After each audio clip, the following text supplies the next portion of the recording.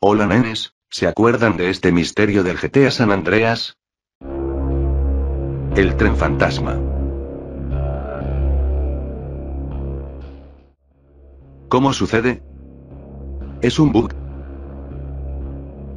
Para los que no sepan, este misterio solo está presente durante ciertas misiones, las cuales creo que son Wrong Side of the Tracks y Snail Trail. Durante el transcurso de estas misiones, cuando perseguimos un tren, se nos presenta otro, en el otro riel. Ya saben, como una manera de aprisionar al jugador. El dilema radica en que este fenómeno solo tiene lugar durante esas misiones particulares, y no se puede experimentar en el modo libre del juego. A pesar de todos mis intentos, nunca logré encontrarme con un tren que transite por esa vía específica. Es exclusivo de esas misiones. Sin embargo, lo más misterioso sucede cuando decidimos apartarnos de nuestra misión original, para perseguir este tren, tan peculiar.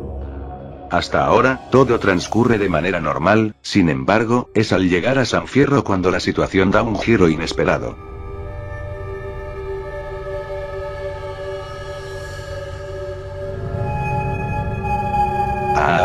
Un tren fantasma ayuda a... Bueno, jeje.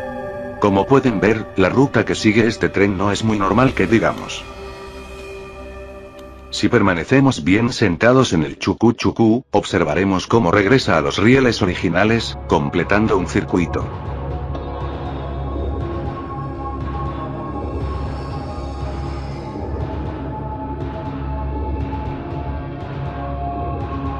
Claro está, que si decides continuar sentado en esa tremenda máquina, presenciarás el mismo patrón. Se dirigirá a San Fierro, recorrerá el camino fantasmal, y volverá a su posición inicial en los rieles. Entonces, ¿qué pasó Rockstar? Para obtener información sobre las rutas seguidas por estos trenes, tuve que indagar en los archivos del juego. Encontré estos 4 archivos que contienen las coordenadas de cada nodo que sigue el tren. Es decir, estas son las rutas que usan los trenes en el juego. Me estarán preguntando, ¿cómo funciona esto? Pues bueno, se los voy a ilustrar. Como ejemplo, aquí en Paint, he trazado 4 puntos. Ahora, conectaré estos puntos uno por uno. Y ya está. Esa es la ruta que seguirá nuestro tren. Es como trazar puntos para que el tren los recorra paso a paso. Volviendo, encontré 4 archivos, que cada uno tiene una ruta. Y aquí tienen los dibujos que describen esos 4 archivos. Aquí está el tracks.dat. El tracks2.dat. Tracks3.dat. Y tracks4.dat. La calidad puede no ser la ideal, debido a que tuve que utilizar un script en Python. Los editores de trenes para GTA San Andreas que encontré en internet no funcionaban en mi sistema. Bueno. Esta representación gráfica solo exhibe los puntos, no el camino entre ellos. Puede que se confundan porque unos están muy cerca de otros, pero yo nunca programé esto con la idea de dibujar la unión entre los puntos. Si somos observadores, esta ruta, es la del tren, normal y corriente, que podemos ver en el juego. Esta, es la del tranvía de San Fierro. Por ahora, Tracks 1 y Tracks 3 son rutas normales, que podemos ir descartando. Ahora. ¿Qué es esto? Tracks 4 parece Tracks 1, solo que cortado por la mitad jeje. A ver si pueden notarlo. Sí, esta es la ruta del Tren Fantasma. Parece ser que los trenes en GTA San Andreas siempre completan un circuito, cuando alcanza este punto final de acá, volverá al inicio. Entonces, hace así. Miren. Tiki. No entiendo por qué los desarrolladores dejaron este error aquí.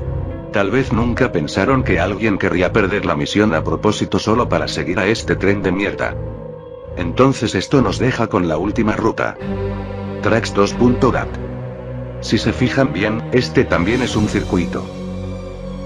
Parece ser la ruta de este riel, pero, ¿cuándo, en qué momento del juego, se usaba esto? No recuerdo.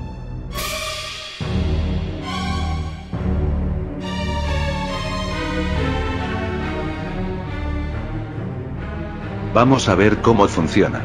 Descargué un mod, para forzar que un tren vaya por esta ruta misteriosa, veamos.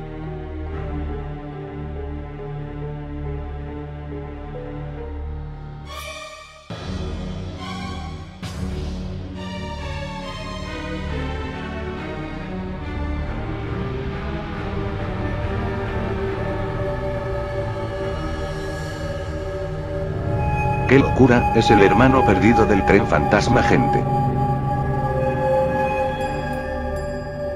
Que alguien me explique cuándo se usó esta ruta en el juego.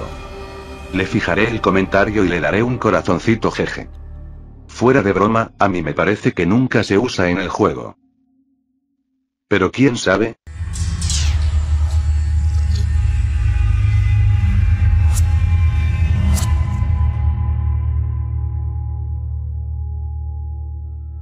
Bueno, podemos concluir que el Tren Fantasma es simplemente un error de diseño, y que no estaba destinado a ser visto por los jugadores. Y que seguramente, dejaron mal hecha esa ruta, porque, de todas maneras, no estaba pensado que uno siguiera este tren. Que es exclusivo de solo 2 misiones, si no me equivoco. Quizás intentaban ahorrar espacio, o no querían completar la ruta porque les daba flojera. ¿Quién sabe? Durante el transcurso de nuestra investigación encontramos otra ruta fantasma, que parece no tener uso en el juego. Solo una curiosidad más. Aquí doy por finalizado el vídeo. ¿Y qué opinan? Cualquier aporte siempre es bien recibido. Nos vemos, no sé cuándo, jaja. Salud 3.